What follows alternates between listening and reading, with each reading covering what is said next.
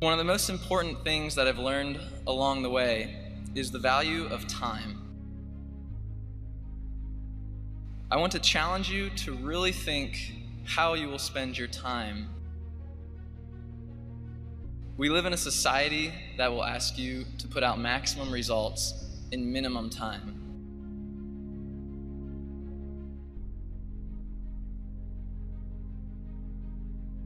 We replace face-to-face encounters with texting and Facebook. We replace in-depth conversations with short tweets and posts. We spend less time with our family and friends.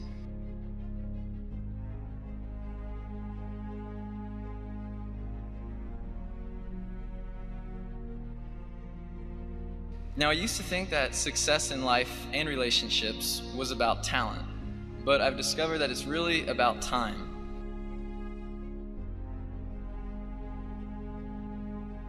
With time, you can learn to do anything, and you can build trust with anybody. But you really have to put the effort in. There's no app for good relationships.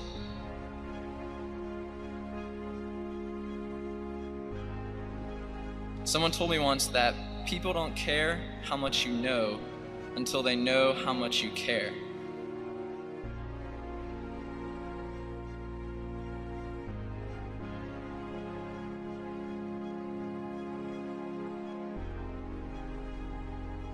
We have to earn people's respect by showing them that we care.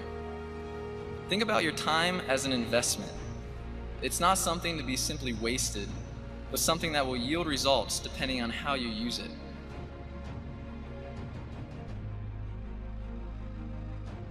It's valuable, and when used to enrich the lives of others, the return will be incredible.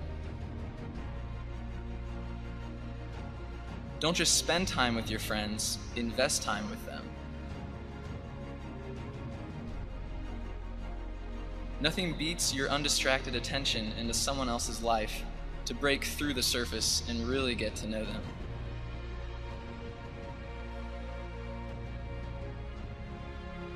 Wherever you are, be all there.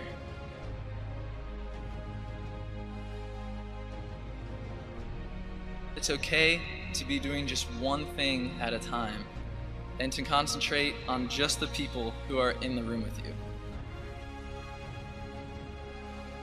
Despite what it seems, everyone still has the same amount of hours in a day as they did in years past. But we continually find more ways to use our time while trying to find more ways to save it. You see, you can't actually save time. You can just find different ways to spend it.